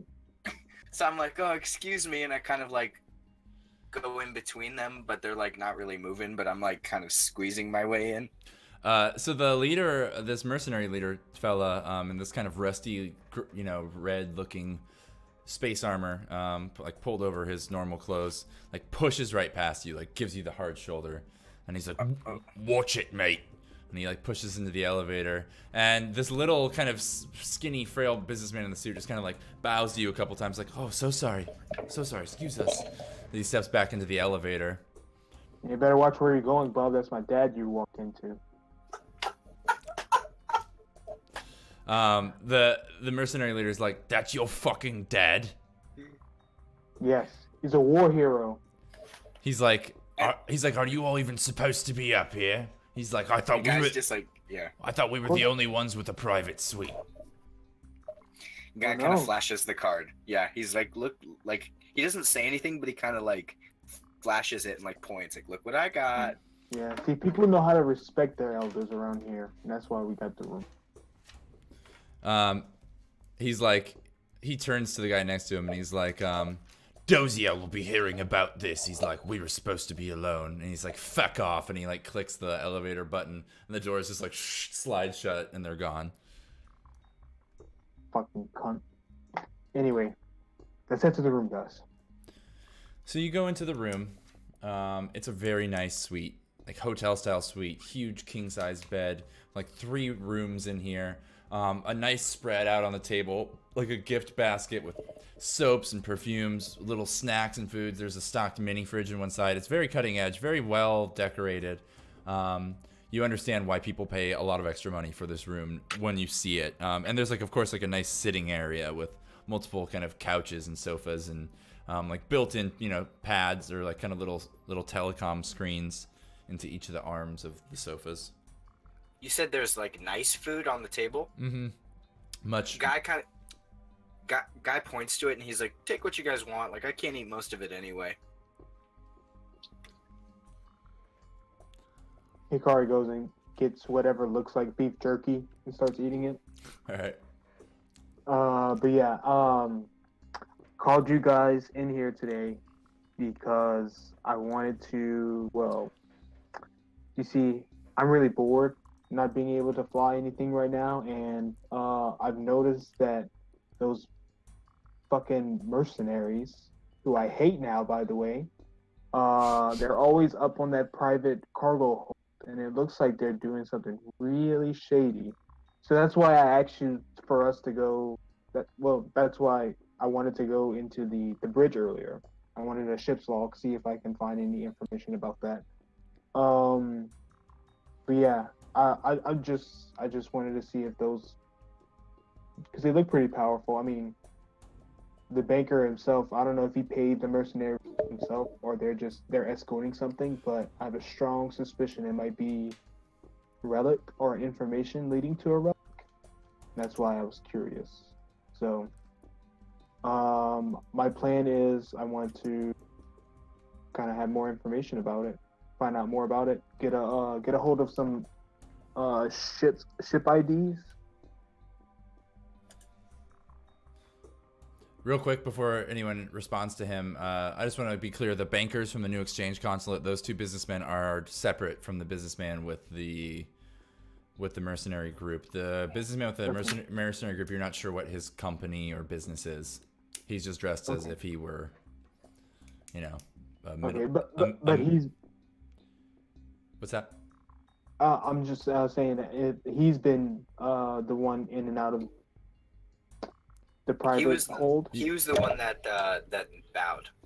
Yeah, when you passed by him, and you saw him in a conference room talking with these mercenaries. But yeah, then the other 2 bankers are separate. And the people you've been seeing go in the private hold, you are correct. We're just the mercenaries going in there and checking on it with their guns and stuff. So, okay. Yep. Anyway, so yeah, he lays this plan out to you. What do you all say to him? I kind of motion to Jupiter. I'm like, go for it. Like, what do you think?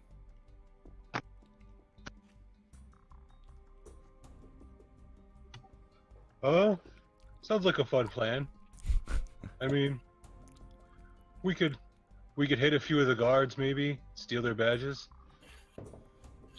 I kind of like put my hands up. I'm like, whoa, we don't have to hit anybody. These are nice people who are very polite. Like you saw what I can do here. I can probably get you guys some badges. Like, You see, like, go ahead. well, and guys, like, I don't want to get involved in anything violent, but I'm not against you guys getting involved in anything violent. Well, my plan, it doesn't necessarily call for violence.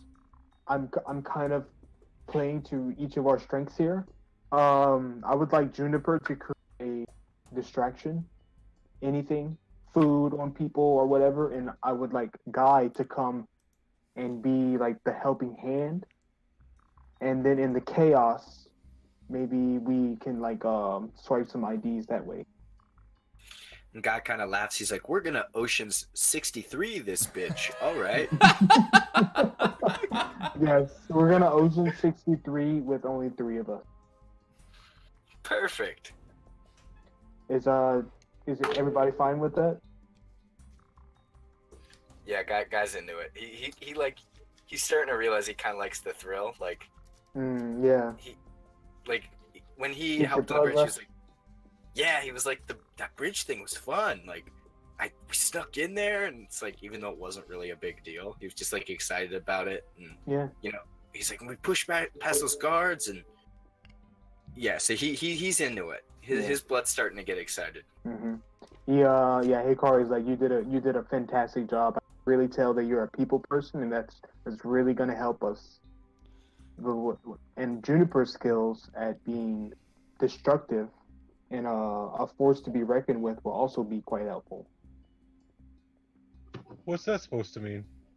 I'm just saying it's serendipitous that we have this group that can, accomplish some things without being overtly, espionage like, We're all just, some dumb fucks trying to, get our goals straight, get our life together.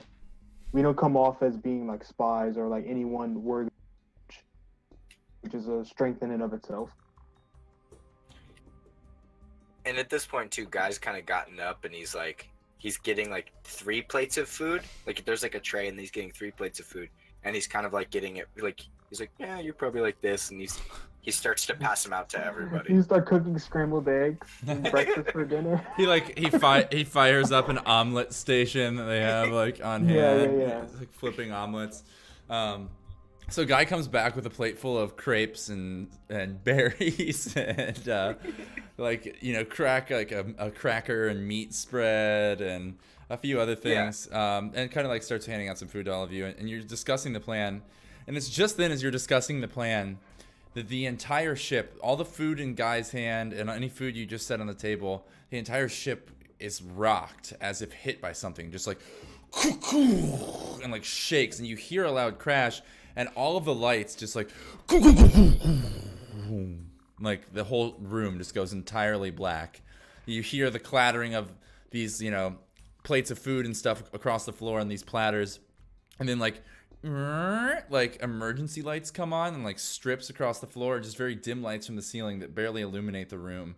And then you hear like a out of nowhere start happening, just like echoing through the ship. There's just this alarm sounding. You can see kind of like red lights flashing in the hallway. And yeah, there's like a lit path lining the floor towards the exit door to your room. Guy's excited that he's not dead. Guy was afraid that he was dead for a second, and he kind of like looks around. He's like, "Okay, we're good." I was wondering if it's possible. Would I know if the ship got out of slip space? You can see. I'm gonna say probably the private chambers do have windows. You can see. It seems like you have spiked down, or actually, let me see. Let me read real quick. So you're getting really close to Modesty. You're like a day or 2 away. You are no longer in metaspace. You look out the window and you can see the stars are now slowly drifting rather than streaking by. Oh man, must have been a critical engine failure. You must have hit something. But we should go where the others are.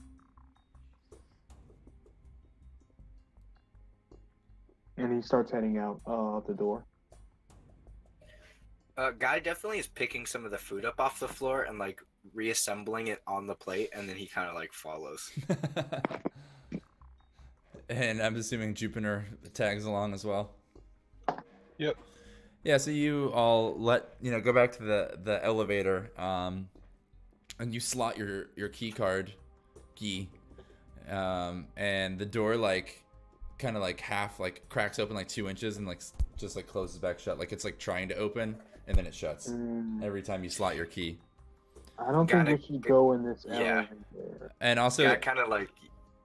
Oh no, go for it, Charlie. I was gonna say, there's just like in the hallway, especially, there's just like yellow and red lights just like flashing. It's like, and then you hear like intercom messages being like all non-authorized personnel, please meet in the mess hall. All non-authorized personnel to the mess hall, please. Quick question. Well, I want to do something really fast before we go. Okay. In order for you to open the door, you need to have the key scanned. Yeah, it's like a slot. You slot it in and Okay. slot it out. I was wondering if I could I'll ask Guy for the key and see if I can slot any of the other doors, seeing if the power somehow mess with the locks. And I want to try and get into the businessman's room. Okay. You walked the room that so you didn't maybe see exactly the room that they came out of. So you just try the first door handle nearest you to see. You slot the key in and you notice like the light that, the indicator light of whether it's locked or unlocked on the door handle is not even lit. It usually is like green. You slot it, it turns orange or red depending on the key, and the door handle opens. You just press the door handle down and make a luck save.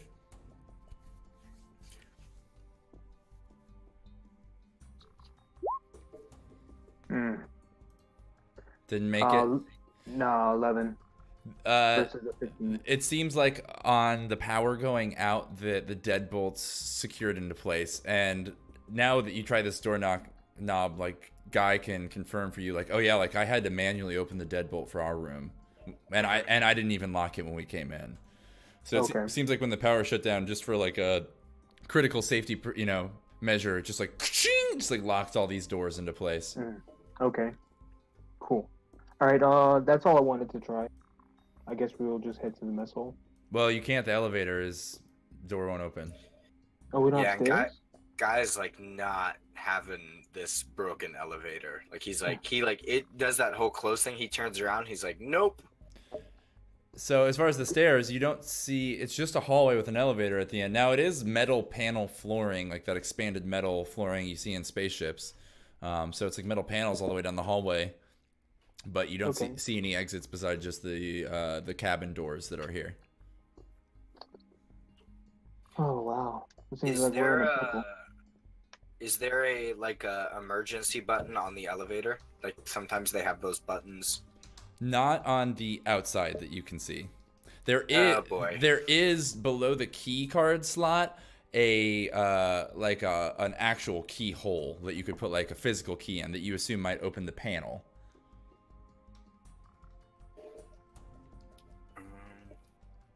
Guy kind of looks at Jupiter and is like, you think you could get that elevator open? I can try. All right, Jupiter, you can make a exert check if you want, because the doors are like, and when you slot the key, like it does open like 2 inches, and like it's trying to open like, and then it like slams back shut after a few seconds. So if you slot the key, it'll open up, and you can get your hands in there and try and tear it open if you want to do it with your brute force, and that'll be an exert strength check.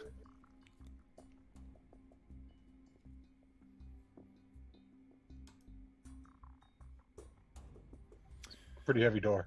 It is, yeah. So you slide it like maybe a foot open. You think maybe just enough that someone could slip in if you timed it right, but you're not able to hold it. You pull your hands out and it like boom, slams shut. This is a thick, spaceship door. It seems like this door could possibly be airtight, even like it's an airlock door. Could we try again? And this time I want to position my nunchucks to where it catches the door. Well, so one side of your nunchuck is probably only about a foot wide. It would open it up enough, I guess, for one person to slip underneath. Yeah, why not? So I'm gonna say like the exert check rides, so you're able to open it back up to that same width, a few more times before you kind of burn out your strength. So Hikari, I think I will have you make to stick your nut. Yeah. Fix.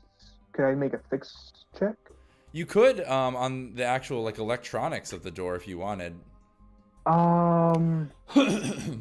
Yeah, let's try that. I'm interested in fix. All right, so you Fix intelligence. do you have a meta tool? Probably not, unless you specifically bought one at character creation. Gear. No, I have a med kit, compad, and no meta tools. So you can do a fix intelligence, but I'm going to give you a -1 without the tool to it. Okay. Fix intelligence -1. So you bust the kind of electronics pad by the door buttons open. Ooh. And you look for a few minutes, and like you pull out like a little. Do you have like a mono blade or any kind of knife or anything like that? No, I think I would be carrying like a Gerber like multi-tool, whatever. But Okay. it's not something I specifically have in my gear. I guess I would have some type of repair kit in order to fix my stun chucks or whatever to like adjust them. Well, so that's something again. Like it's up to you. If you didn't buy that at character creation, I'm gonna say you can get that, but you don't have it now. You don't have anything that can be used as a tool. You have no melee weapons or bladed weapons. I have the stun chucks. I have the laser pistol. Does anyone else have a knife or melee weapon, bladed weapon? I have this plate that I could probably just break. The plate? I don't know if that's good enough to cut and strip wire with. Okay. Can I just go back to the room and see if I can grab a knife from the plate set, whatever they had? Based on how high your roll is, you had a -1 and you almost got maximum. It looks like it didn't subtract the 1. Let's see, 5 + 6 + 1. Oh yeah, it did. You almost had a 12, which is like very high. So yeah, you go back in the room, you find like a steak knife. Like I'm talking like a dull ass serrated wooden handled steak knife. And you come back out and you like just pull this chunk of wires out from the elevator panel, and you're like thinking like, well, like usually in small ships, like, the red is power usually, and whites with like the black pluses on them are almost always the ground. So you like cut the ground wire first, and you like, start stripping it with this steak knife, like stripping rubber back from the wiring. It takes you quite a while, and you like wire it into a bolt on the side of the ship for a ground. And then you like start splitting this red wire from the elevator to splice it into like the red wire from the door panel. And after a few minutes of stripping wires and cutting wires with this steak knife, it takes you a few minutes. You really jimmy rig this thing. Yeah, I'll use my teeth too. Yeah, and you're like biting shit in half. You like touch these two red wires together before you even get a chance to spool them. Like the light above the elevator that shows what floor it's on, and like the button pad, which is now like hanging out of the wall by wires, like lights up. And you like twist the wires together and stand up, and like now all the lights on the elevator seem to be lit. The door's still closed, however. Okay. I'll press the elevator call button. See if the door opens. Well, so yeah, or if Guy slots his key card now. So Guy, you like slot your key card in like this like panel that's like hanging out of the wall by a mess of wires, and pull your key card out, and the door like opens all the way up and stays open, seemingly normal. The light in the elevator, however, is flickering on and off. Seems like this is the only choice we have. Guy kind of pokes his head in the elevator, and he looks and sees if there's like an emergency call button. There is. Yeah, he presses that. So you hear a phone ring happen, like a, and it just keeps going. So no one's answering. Oh crap! The intercom is still going off though in the elevator and throughout the entire ship. All unauthorized personnel, please report to the mess hall. Seems like we're gonna have to go down to get some answers. Find out what's going on. Guy Yes. kind of looks around and he's like hoping that he can like not do that, but he realizes that that's like his only option at this point. I go in the elevator first, and I'm sort of like I jump up and down to make sure it's secure and that the weight distribution's not making it tilt too much. Not tilt, but Yep. like Guy like jumps at every like time you jump up and down. Each time he's like stop. Like It all seems fairly sound from what you can tell. cool. I mean, the light's flickering. It's still disconcerting, but like your jumping doesn't seem to dislodge the elevator or anything. The buttons are all lit up as if they were ready to be pressed inside. okay. I hold the door open and motion them to come. Yeah, I think they file in behind you at this point. Do you want to press the button and go down? Yeah, I'll go down to the mess hall. So you press the button for floor level 1, the common area floor. All three of you make a luck save, please. Group luck save. Oh, no. So if you don't have it turned on, like Guy, I don't know if you have it turned on. No. So click the cog in the top right of your character sheet. Okay. And Is this the same scene? the very top left option is add a luck save. Yeah, this is all the same scene. Okay. A scene is generally like in between short rests. Okay. Now do I press the cog again? Yep, I did it for you. And then you press under saving throws at the very top of your sheet, you'll see luck V15. Go ahead and click the V15. Sorry, I'm not seeing saving throws. So- oh, V15. Got it. It's all right. Crap. So 2 out of 3 of you succeeded. So the elevator starts going down like very slowly, much slower than it did before, and then it drops like 3 feet, like cocoon, but stops just in time, and like you hear the brakes like squeak to a stop, and they open up, and it just starts like going back down again at like 2 miles an hour. After about a 45-second long ride with a few of those little jumps in it, and each time Guy just like.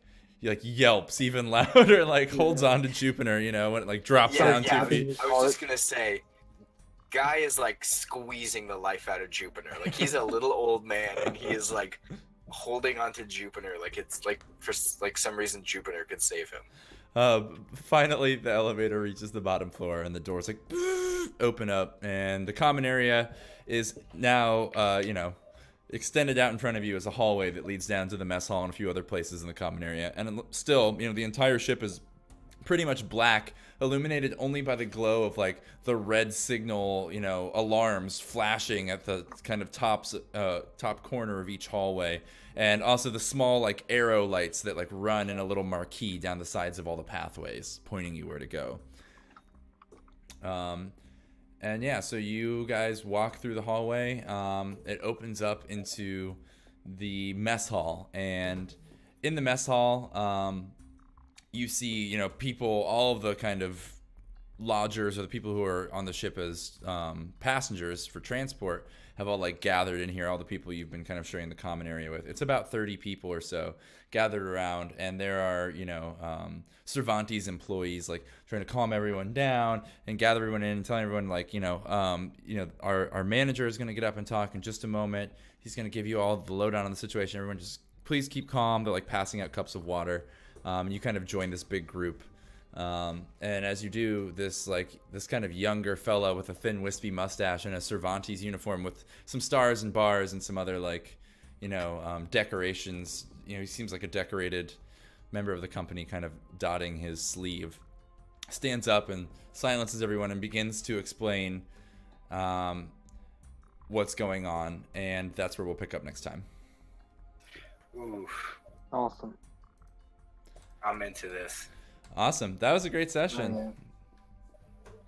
Oh man. So next time we'll come back. We'll come back with the Cervantes employees explaining what this giant power outage and kind of you know, disruption that's happened on the ship. The entire ship shook like someone was shaking it, you know, for a second. So yeah, we'll come back next time. You guys will find out what happened. Oof. All right. It's super fun. Heck yeah, that's great. And I just want to say, so in the session, we will say everyone.